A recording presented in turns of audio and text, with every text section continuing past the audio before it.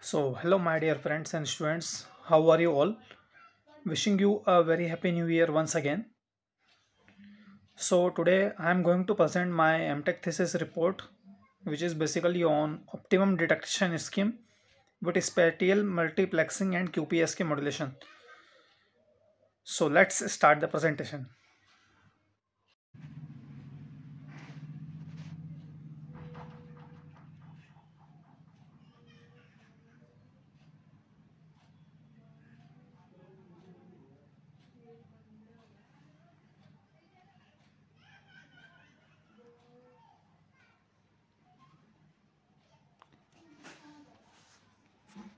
So, this is the presentation.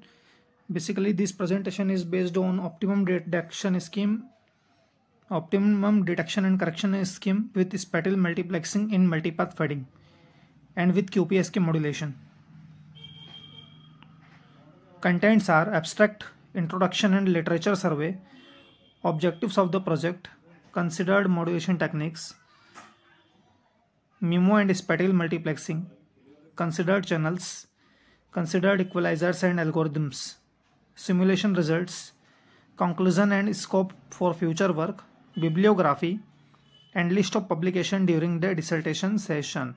These all are the basic things and contents which I have used in my project. Abstract. Wireless communication has shown tremendous increase in capacity due to easy handling and portability. Multiple input, multiple output systems have recently emerged as a key technology in wireless system for increasing both the data rate and system performance. There are various techniques that can be applied to MIMO systems such as space-time block codes, space-time trellis codes, and the vertical bell labs space-time architecture and QPSK scheme. This paper proposes a signal detector scheme called MIMO.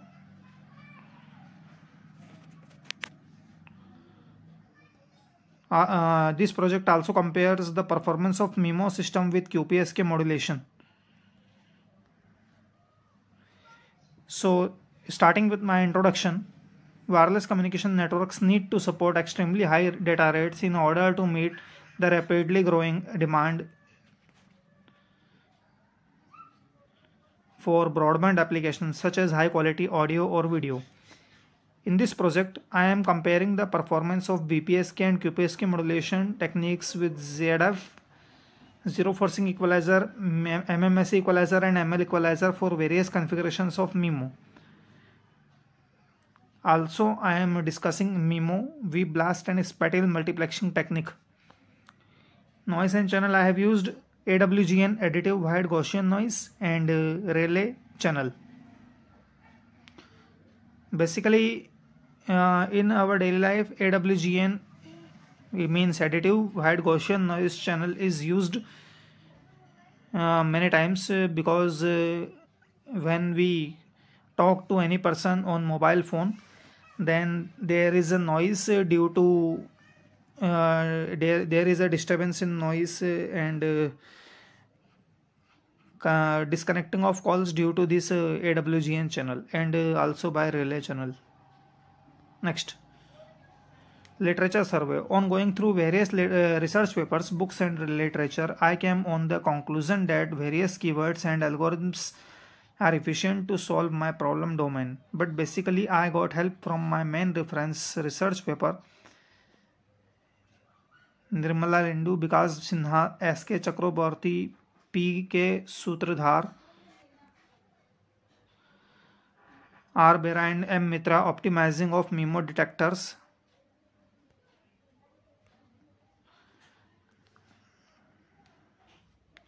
Unleashing the multiplexing gain. Journal of Telecommunications, Volume 1, Issue 1, February 2010. So I thought that I should work and do a new research on this paper and in the following paper.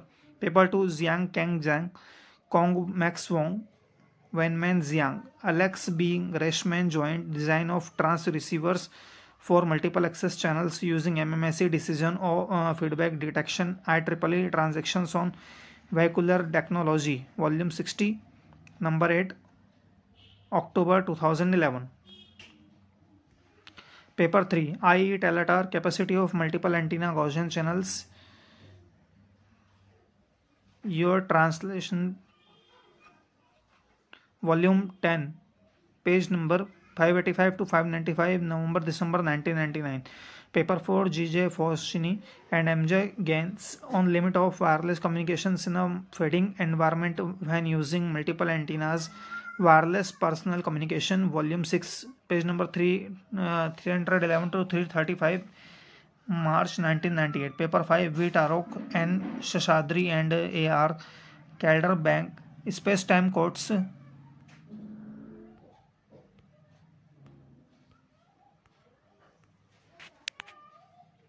Space-time codes for high data rates, wireless communication performance criteria and code construction, IEEE transaction.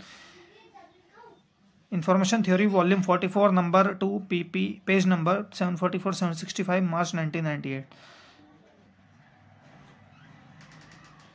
So about the next objectives of the project. Data recovery in non-line of sight communication environment, it is much important. Therefore special multiplexing techniques with QPSK modulation are suitable for high gain and for high performance. Second thing is improvement in wireless systems, channel capacity, range and reliability. For this, MIMO exploits the space dimension. I have considered these three modulation techniques basically in my project: binary phase shift keying, quadrature phase shift keying, and quadrature amplitude modulation. Basically, quadrature phase shift keying is complex rather than binary phase shift keying in some manner, but quadrature phase shift keying is a multiplex technique, is a more multiplex and gives the accurate and error-free signal strength.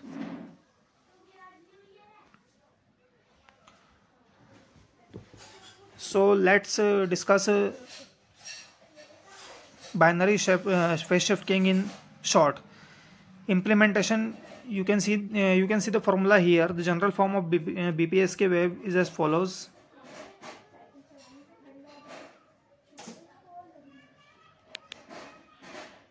Signal equation is given by SNT equal to root 2 EB upon TB cos 2 pi FCT plus pi 1 minus n, where n equal to 0, 1. This yields two phases 0 and pi. In a specific form, binary data is often conveyed with the following signals.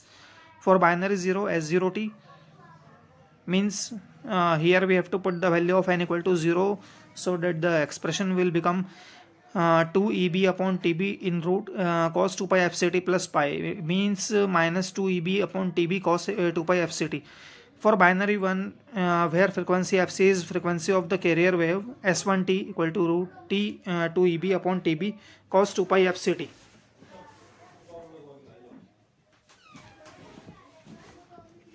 Next,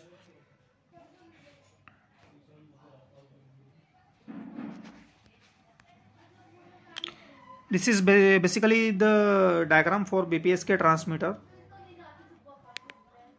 This is basically the diagram for BPSK transmitter.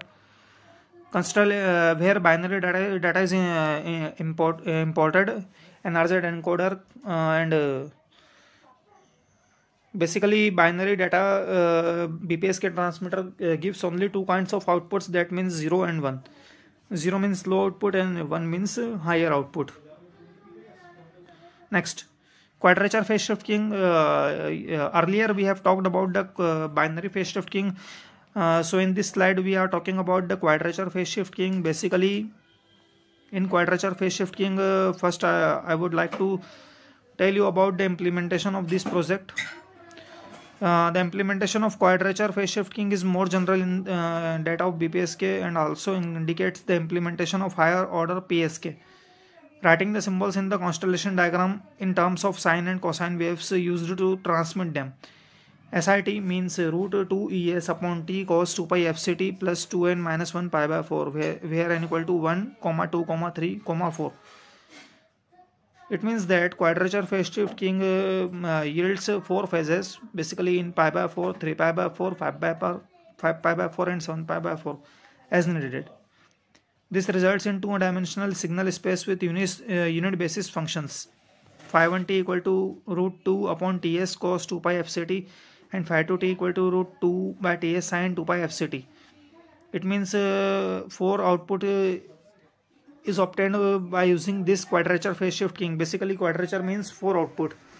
So we can obtain 4 types of signal output here, which is given by plus minus root es upon 2 and plus minus root et upon 2. Hence the signal constellation consists of signal space 4 points. This is what QPSK transmitter works. What and how? Basically QPSK transmitter gives you a binary bit stream 1 1 0 0 0 0 1 1 0. So demultiplexer demultiplexer will encode it into two even and odd pulses 1001 and 1001 and 1010. NRZ encoder then passes this pulse into the form of formula EB minus root EB minus root EB minus root EB in root. So phi1t is given by root 2 upon ts cos 2 pi fct and phi2t is equal to also given by root 2 upon ts sin 2 pi fct. This is basically the QPSK signal. Constellation diagram of QPSK modulation is clearly here given by basically 0 0 0 1 1 0 and 1 1. These are the outputs which are given by the QPSK modulation. Next,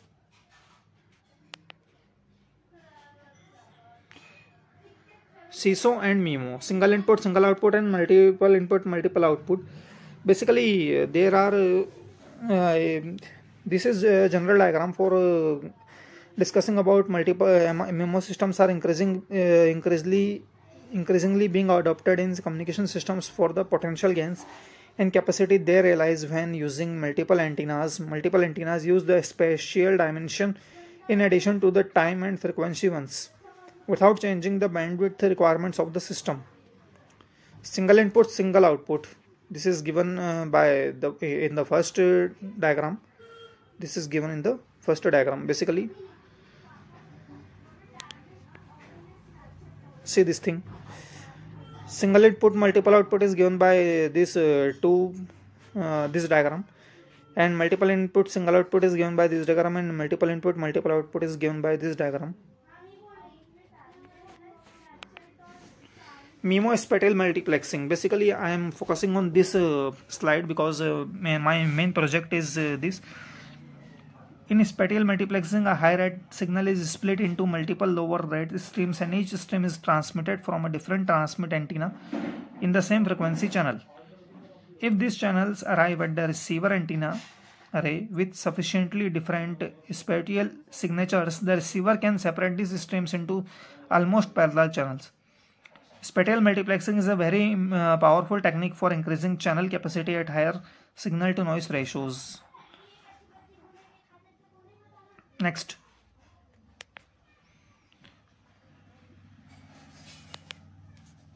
in this figure we can easily understand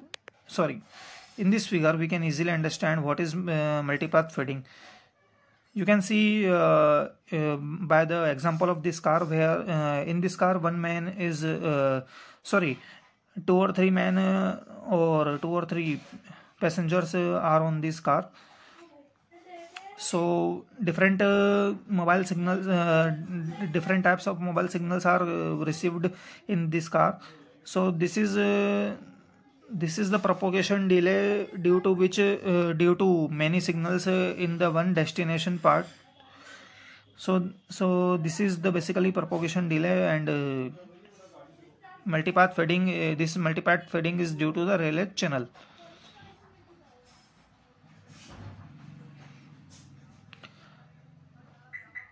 Next, channels. Basically, 2 types of channels I have used here: AWG and additive Gaussian channels, and the second relay feeding channel. Next, AWGN channel. So we can understand the AWGN channel by using this slide. Basically, AWGN or additive wide Gaussian noise is a channel model. The model does not account for fading, frequency, sensitivity, selectivity, interference, non-linearity or dispersion. However, it produces simple and tractable mathematical models which are useful for gaining insight into the underlying behavior of a system before these other phenomena are considered. This is basically the transmitting signal. When we add noise to the transmitting signal, then the received signal is obtained, which is given by RT equal to ST plus NT, where RT is the received signal, ST is the transmitted signal, and NT is the additive wide Gaussian noise. Next, what is relay fading channel basically? So relay fading channel, I can give you some some short of introduction. Multipath channel includes constructive and destructive interference and phase shift keying of the signal.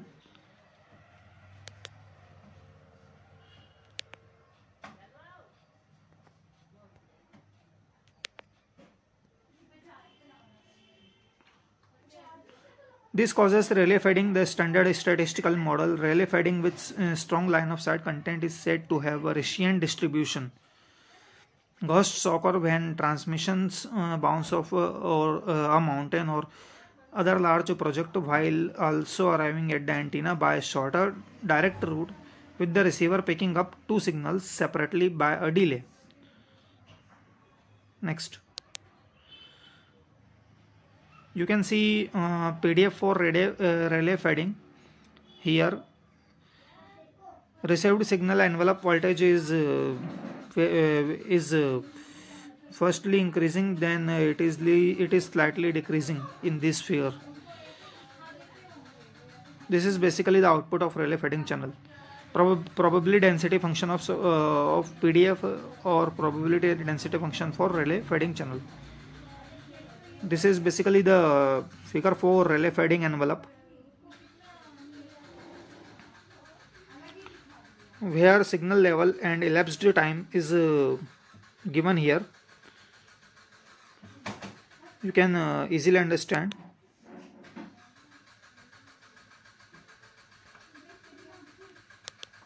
Previous, you can easily understand what is basically relay fading envelope. Signal level in dB is given here about in ms, and this is the elapsed time. So basically signal strength will decrease and increase continuously in relay fading channel.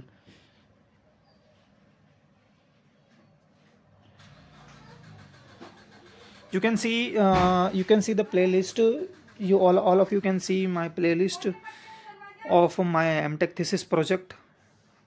The rest of the presentation I will continue in the next slide, in the next video. Thank you so much.